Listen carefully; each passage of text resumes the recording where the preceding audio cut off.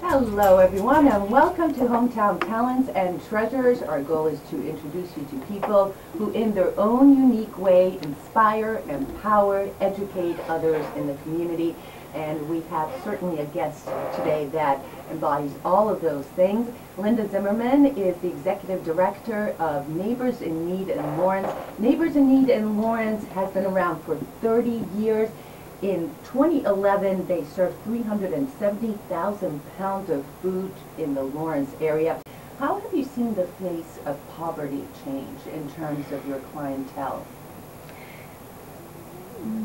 Well, because we're in Lawrence, it's a pretty consistent face. I think we see more people now who are, there's a sort of base of the needy population. We're in the neediest neighborhoods in Lawrence. We are looking at the people who are incredibly poor. The number of people in this city who need help is huge. What I see, the phone calls I get are people who you wouldn't expect to be calling. And so in the last 3 years, I was just reading Project Bread's says that the number of people who have become food insecure, which means they don't quite know where their next meal is coming from, has increased 43% in this recession. So that's a huge increase during this recession. And so what I see are many more working poor, but also many more people that look a whole lot like you and I, people who have lost their jobs. I had a young woman call. She has a very nice house somewhere in one of the, not in Lawrence, and the small children, her husband died, and all of her friends are saying, we have to sell your house and sell your car and get rid of everything so you can live. And she's trying to hold down, she's trying to keep her kids safe and keep her kids secure. And she doesn't want to give up everything while she gets through the transition of figuring out what's next in her life. So she's coming to get food from us. There are a lot of elderly. We have 2 pantries that just serve elderly and low-income housing projects. Everything's going up. I think that I was looking at our food statistics. The cost of food has increased so much that the same amount of money that we have in our budget buys much less food than it did 3 years ago. And so if that's true for me, that's also true for for our clients. The cost of food is crazy. How are you able to meet this increased need? Obviously donations are a big part of it. What about partnering up with other organizations or government grants? How are you able to? All of the above. That we've dealt with the fact that our government food has gone down, and the funding, even though the funding is stable, the amount of money we have to spend on food is stable, it buys less food, is to really go after more and more food donations. We do a huge amount of work on sort of donor education. You know that a lot of our food comes from church groups and schools, and so we try and make sure that everybody knows that we need food. We've really increased in the last 3 or 4 years our corporate food donors. We have really strong relationships with what used to be Colombo, now General Foods. They give us yogurt every week. We get food from Panera. We get food from Stop and Shop. We get food from Shaw's. We get there's a wonderful bread distribution system that comes out of the distributors in New Hampshire. And we're not sending home a lot of food. When we send home a bag of groceries to a family, there's a lot of kids that are being impacted. It's huge. Huge. And so you think about this generation, right? You think about this generation of children who are growing up without food, and that must impact their learning. As we know, we need nutrition. Yeah, I worry a lot. They're coming to school hungry. Now, a lot of kids are getting food at school. There's free breakfast and free lunch programs, and that surely helps. As we come into summer, of course, those kids are not getting food at school anymore, and so we're struggling to make sure we're sending home more kid-friendly food so that the kids have food to eat. But if you're hungry, you can't learn, and if you're not well nourished, I think that a lot of the times the kids are not, I shouldn't say not hungry, they get something to eat. One of the Methuen pantry volunteers was telling me recently about a kid who was eating ramen noodles. You know how they come in a cake, the ramen noodles, and just eating it dry at the bus stop waiting to go to school. That was breakfast. You can't learn on that. So we really worry about that a lot. And so that's part of the impetus of what has gotten us to really change our focus. You know, here you are at Lawrence with one of the highest obesity rates for children, and yet one of the highest incidents of poverty and of hunger. How do you explain this? I mean, I think one thing that I certainly know is that unhealthy food, unfortunately, is cheaper, much cheaper. There's two pieces to it. One is cost and one is access. There's only one supermarket in Lawrence. It's unbelievable. And there's 76,000 people here, so we start there. If you don't have a car, even that supermarket isn't accessible to most people. It's down on Essex Street. It's not close to where some people live. If you don't have a car, you're in big trouble. There's one at the Loop. There's one in Methuen, just west of Lawrence, and there's one in North Andover, just south of Lawrence. But all of those are an expensive bus ride or cab ride if you don't have a car. So that's a problem to start with. There's also 100 bodegas and small stores. You have partnered up with some local farms to provide fresh vegetables and fruits. So it's not, so the people coming in are not just getting the canned, staple foods. And so talk about how that relationship started. What farms are you working with? And obviously there's an environmental benefit, there's a nutritional benefit, an economic benefit, and so touch upon all of those. I can do that. We all need to be eating more local food for sure. I think that's good for the economy and that's good for our health, especially as we listen to all the horror stories about what's going on out there with food and how it's genetically modified stuff. I mean, there's a lot of questions. So we've always, since I've been here in the 9 years, I worried about healthy food. So we started going out to farmers and asking. But 5 years ago, we actually had a meeting with a particular farmer who had been donating, we had leftover food from a few farm stands. We had vegetables, but not a lot. And we got into a conversation with Scott Johnson, who has a farm. He's the fourth generation on the last working farm in Windham, New Hampshire. And he probably can't really afford to run the farm. You know, it's not he's got a lot of land that he really couldn't afford to farm. And he has a farm stand, he gives away some food, and we started talking, and he's found his sort of his calling in life. It's really very clear that it's his calling. He's the first year he planted, we started talking, you plant some stuff, we'll provide volunteers. So we have volunteers who are up at the farm 2 days a week. And he planted in one extra field the first year, and we got about 5,000 pounds of extra groceries. That's a lot of fresh vegetables. The next year he planted two fields, and now he's up to, I was up on Thursday because we're just starting for the season, and I have an intern, I'll talk about her in a second. And there's a big field of strawberries. There's four big fields now that he's got going, which is about 4 times what he had going, plus his corn. And so we provide volunteers. They come up on Tuesdays and Thursdays. They weed, they hoe, they weed, they hoe, much of the summer. It's a heavenly place to be. I love being outdoors. What a great way to spend the summer. Unfortunately, I find that when I go up there, and I'm supposed to go up and just orient a group and go back to the office and do real work, that I spend the morning at the farm and end up having lunch sitting at the picnic table. So again, if you want to go and pick corn, which is not until August, or you want to go and just be in the fields and help, let us know, because it's a lot of fun.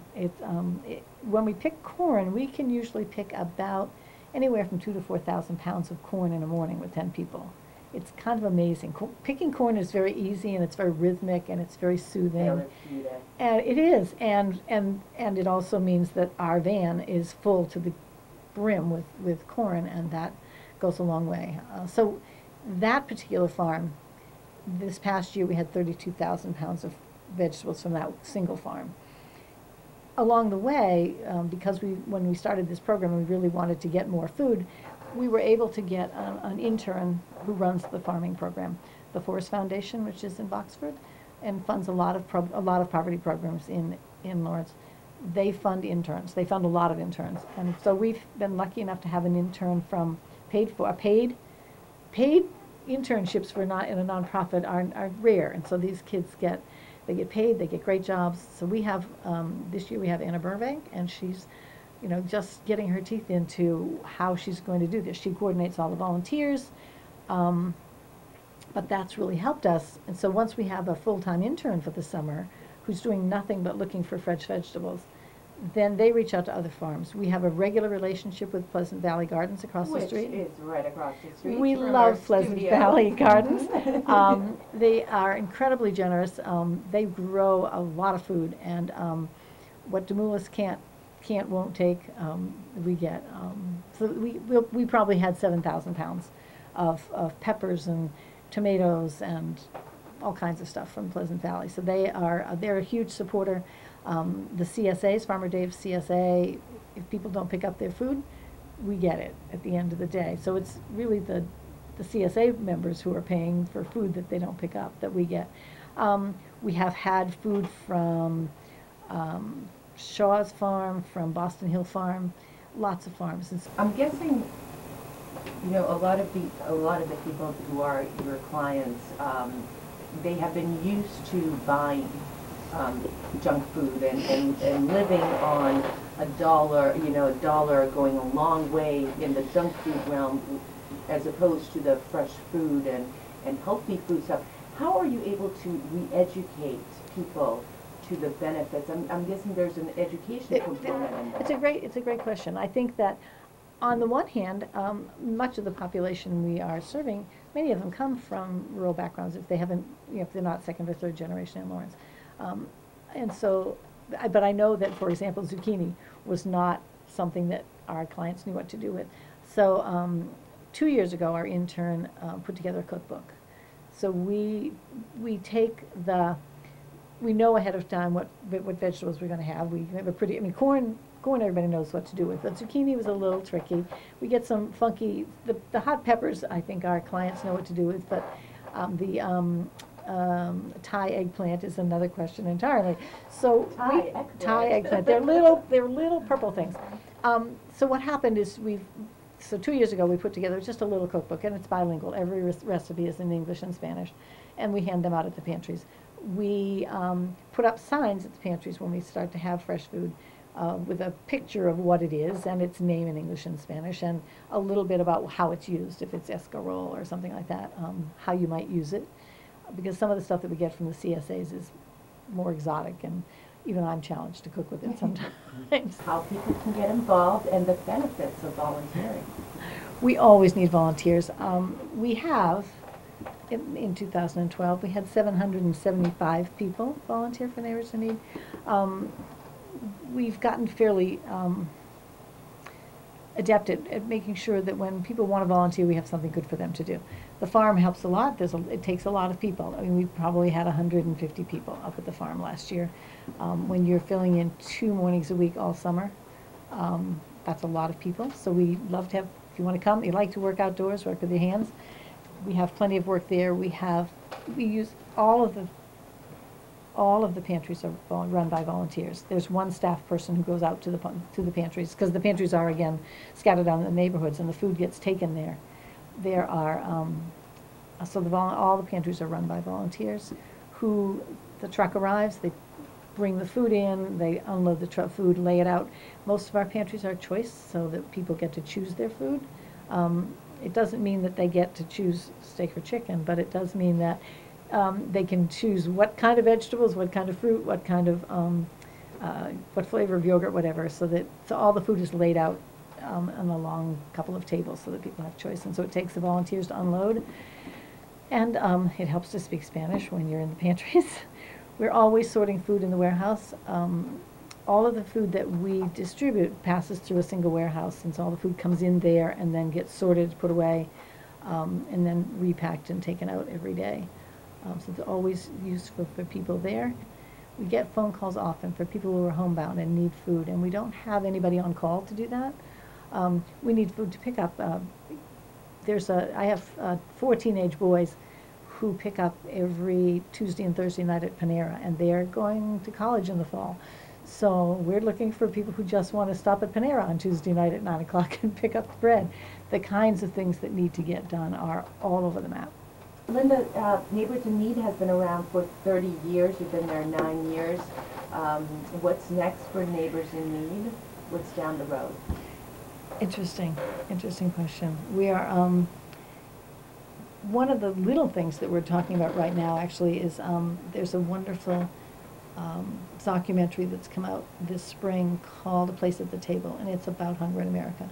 And so we are hoping to, we've just bought the DVD with the rights to show it publicly, so we are probably going to do a big outreach to get people to, it's like the food stamp challenge, to get people to understand more about what hunger is. I think that where I live, in my work in Lawrence, I know how hungry people are. I know how hard it is to get food. But I live in Andover, and I also know that I have conversations with people all the time who haven't a clue, who have no idea how hard it is to live on the other side of the town line, really. One of the things that, so for us, it's really important we do a lot of education. The film will be a piece of education. The volunteer work, the community service, the kids who come to the farm, that's education for us. That's educating people about what's going on in the world and what it takes to survive. And then we're just about to embark on figuring out whether or not, most of our pantries are in the morning, which means that we are less accessible to the working poor than we'd like to be. And because we've just explained, people are working and more people who are out of our normal demographic are needing food, we're talking about trying to open a pantry at night or weekends or in Andover or something different. Talked about it's out there.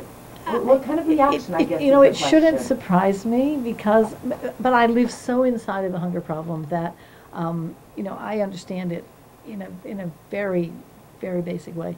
I am always surprised by people who said, I mean, people, when there was a conversation about whether we should have a pantry in Andover, people said, well, there aren't any hungry people in Andover.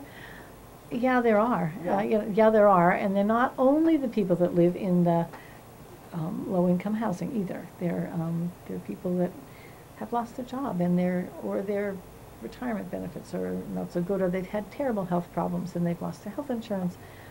There are all kinds of reasons why the people that we deal with, maybe half of the people that we deal with are in chronic poverty. They're there all the time.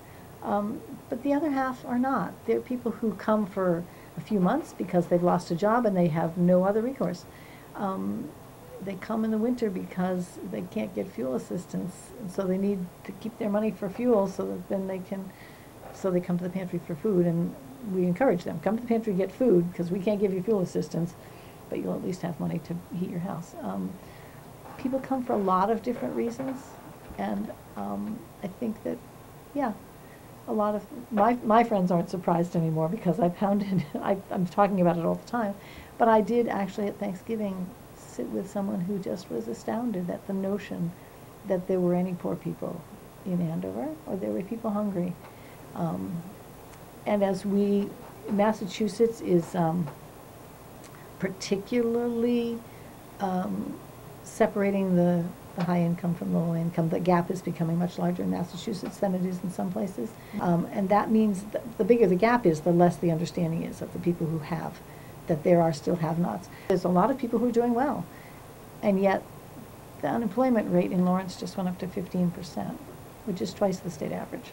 So that disconnect between how well the stock market is doing and how well some people are doing and how well the rest of them are doing is getting worse. And so we have to, we really do. We need to educate people about the fact that people need help and stop making it such a bad thing to help people. You know, it's an interesting thing because here we sit, what I do is very basic health. It's very, very basic health.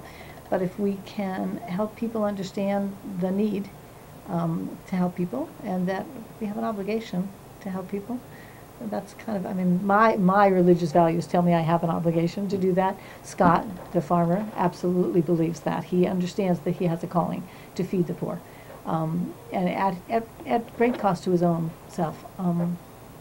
So the more we can educate people about the problem and the more we can educate the people who we have about the health issues and help them get healthier, the health issues in Lawrence are just a crisis level. There's a public health crisis here. And we need to fix it by getting healthier food to people. Well, Linda Zimmerman, thank you Thank so you. much.